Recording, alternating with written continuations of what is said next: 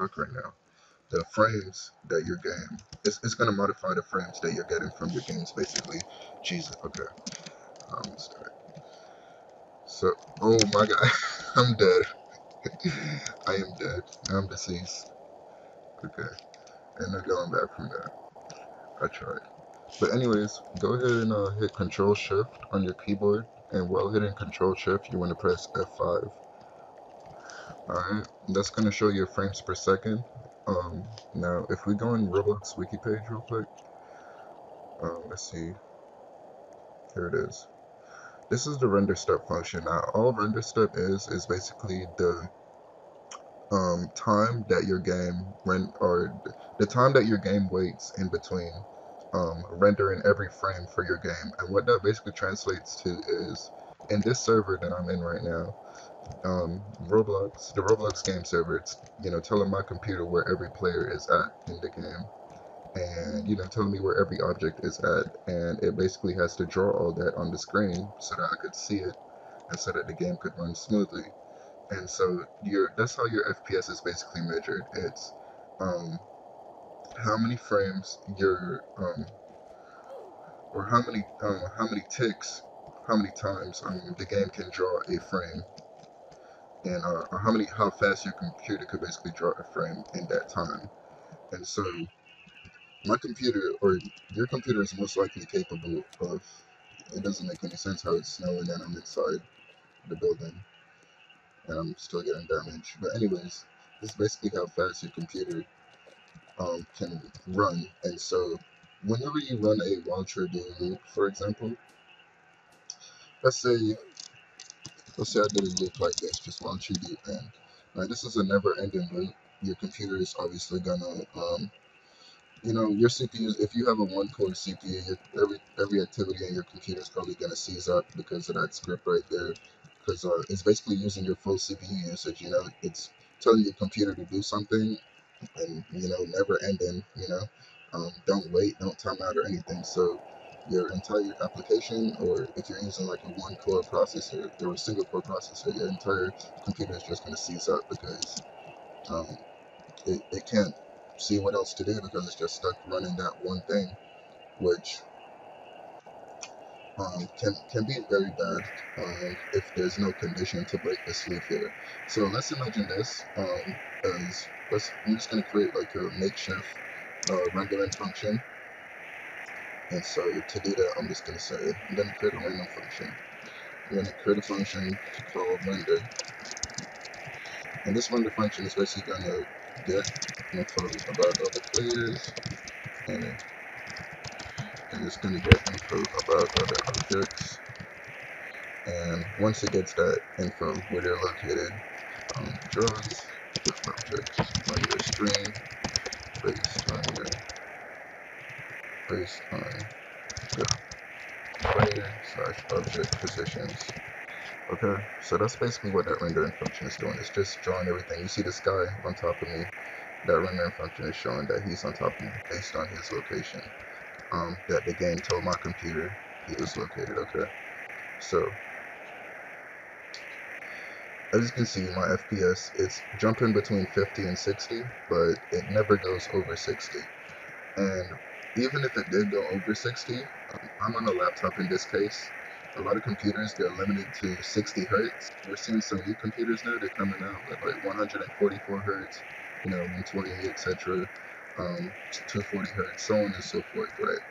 So this hack might not be useful generally for Roblox. Back in the day, it was, um, because Roblox was limited to 30 frames, and you would see 30 frames per second here, but you were able to scan a value. If you were to scan 60, and there was a real simple tutorial, and you basically scan 60 as a double, and once you scan 60, you'd be able to change that 60 to like 120 or something, and that would change your FPS cap.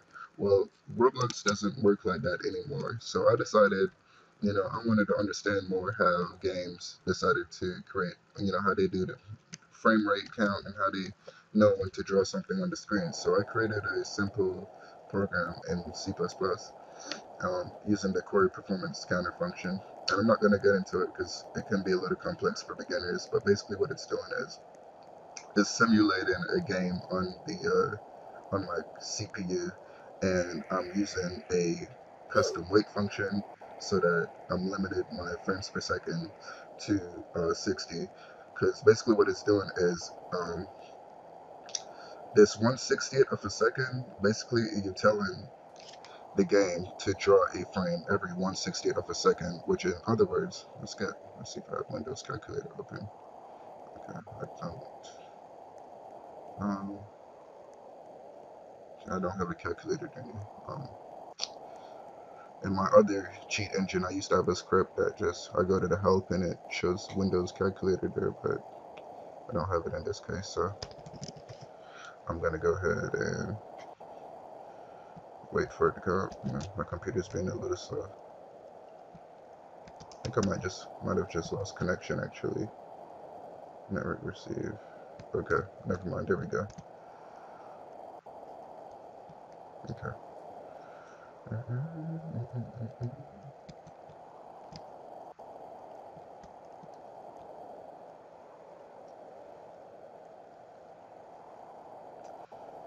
Okay, so if we were to divide one, we're trying to draw 60 frames in 1 second, right? So to draw 60 frames, the game in this case is trying to draw 60 frames in 1 second. It doesn't want to. I believe the reason is for this is the game limits to 60 frames per second because a lot of games they could, if your frame rate is higher than that, you could get screen tearing, and, all kind of other nonsense just because the game engine isn't able to handle it yet, or current technology isn't able to handle it yet. uh, you know, running the game at higher frame rates. And on top of that, if you were to be running this game, like my game is on, um, I have a 60 hertz monitor, like I said. So even if I had a 60 hertz monitor, I was getting 120 frames per second. I wouldn't really see a difference. And plus, there's only so much of a difference that the human eye can see. But you really wouldn't see much of a difference. So this tutorial will probably only be useful to those who, have a higher higher end monitor, or you're looking to use it for other games to try to find a way to bypass the frames limit on that game. So like I was saying, Roblox is trying to draw 60 frames in 1 second. In order for it to draw 60 frames in 1 second, it goes ahead and divide 1 divided by 60. Okay, now you get 0.01, and the 1 is the second, and then 60 is the amount of frames that you're trying to draw. So if you wanted to draw 60 frames in 1 second, you'd essentially, um, so let's go back to this voucher do loop, okay? So this is what you do. You in your loop, let's imagine that this loop is for rendering the game. And so you call this render function, and this render function is going to draw everything on the screen. Now, if we didn't have a wait here or something to tell it to time out, it's just going to keep rendering and drawing things on the screen as fast as it can, without any type of halt. So our frames per second would be skyrocketing right now. But to prevent that, you need like a little wait function, tell the CPU or the graphics, the GPU to kind of slow down, don't draw the frames that fast. And oh, look at that, I did survive that round, I think. Yeah, I did. Okay. But yeah, essentially you need to tell the computer, yeah, don't draw frames, so fast. There's no reason to be drawing that fast because that's just wasting resources, especially if you're limited at 60 hertz, like I said, so you're not going to really see a difference. So, um, let's see where's notepad. So you're going to run this loop, and this render function is going to draw the frames, obviously, but we're going to create a timeout to tell it, hey, after you call this render function, wait this many seconds, or wait 0.016 seconds. That's like if you were to times that one by 1,000, that's like 16 milliseconds basically.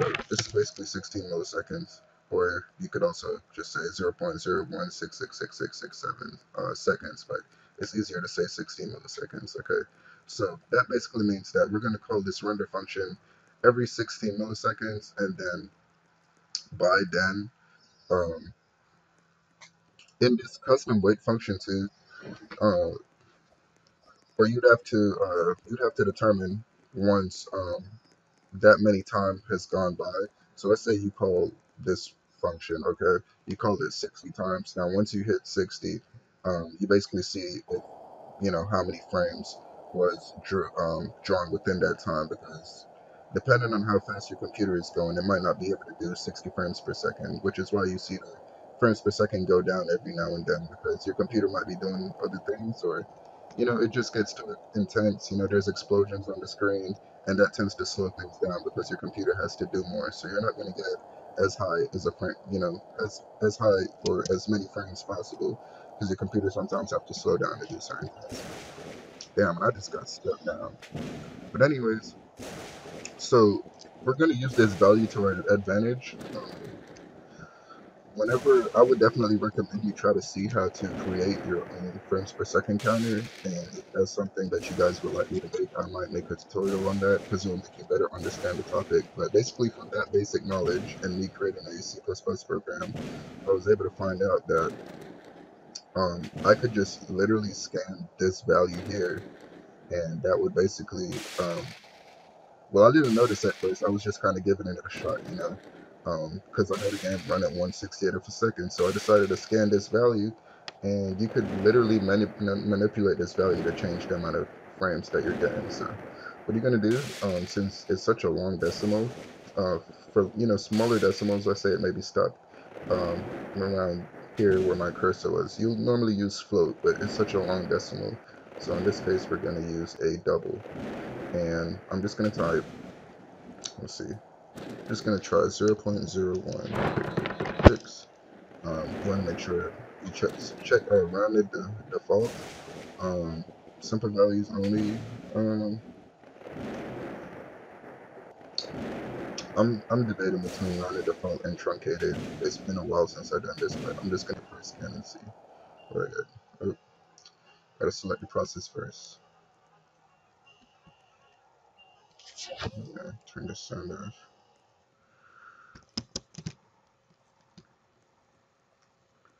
Alright, select the process here. Okay, now we're Gucci. Go ahead and hit first scan.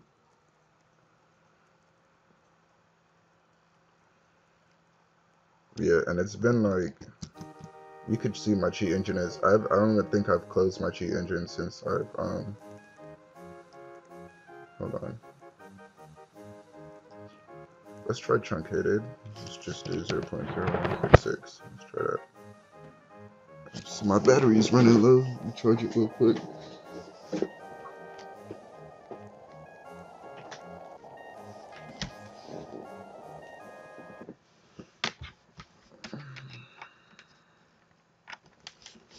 Okay, so, wow, what the fuck, seriously?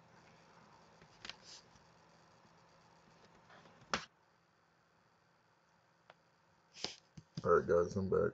My computer decided it didn't care if I plugged my charger and it was gonna die on me anyway, so yeah, I had to cut the video real quick. Well, now we're in a different game, and we're just gonna kind of continue from where we left off. I'm about to wrap the video up. Yeah.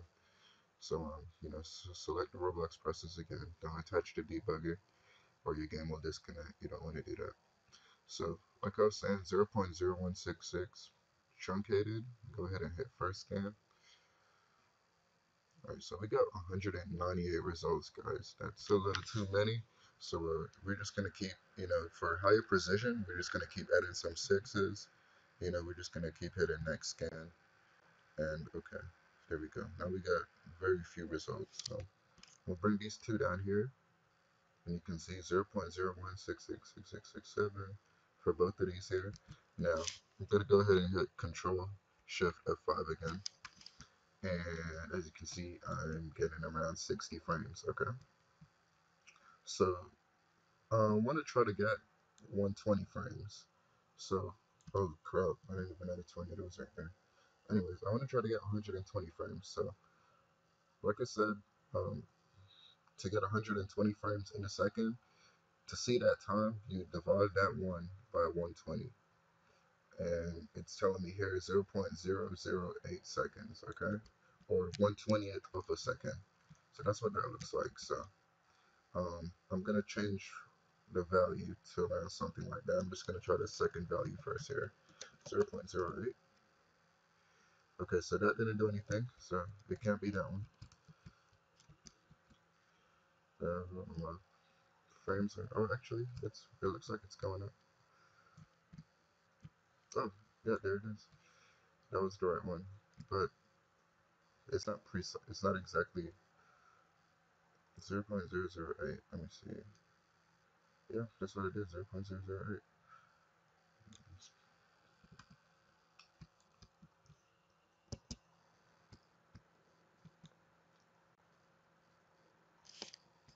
Let me try this second value here, or this first value here. Okay, so yeah, it's the second one. I was wondering why I was getting less frames, because as you can see, I wasn't getting like exactly 120. It was going up there, but it wasn't near 120. And I realized the reason for that is jumping around all around so much because I'm recording a video. But just to show you guys that it actually works now. Like I said, you won't really see a difference if you're limited to a 60 hertz monitor. You're only going to see around 60 frames per second because you're just limited by the hardware. Okay, but to simulate, to show you guys that this is actually the frames modifier. This is not like, it's not just visual. You know, it's not like just editing the text. It's actually legit. If you want to actually see a difference, I'm gonna change it to about 20, or yeah, I'm gonna change it about 20 frames, and the performance should tend to be really choppy and slow. So let's try 0. What was that? 0.05. Yep, 0.05. Okay. Let's see. I set it to 0.05. Now I'm in the 20s now, and you can notice the performance is just slowly sinking down. Uh, Not running as good as it should. So let's try even lower. Let's try like a 0.1.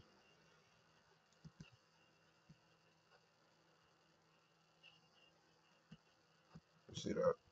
It's just getting more and more choppy. The more I slow it down, the more choppier it's getting. Um, let's try, let's go even a step further, make it 0.5. And now it's really slow. Now it's really laggy. Everything is completely slowed down, you know? So, yeah, guys, that's basically how to do it. Real simple. Um, Hope you guys enjoyed the video. Like I said, it might not work as efficient for Roblox, but you might be able to try this on different games and create create an exploit that way for that specific game. So yeah, thank you guys for watching. If you like this video, share it. Tell people about my channel, trying to get the word out.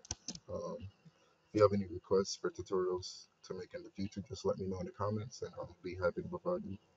Thank you for watching.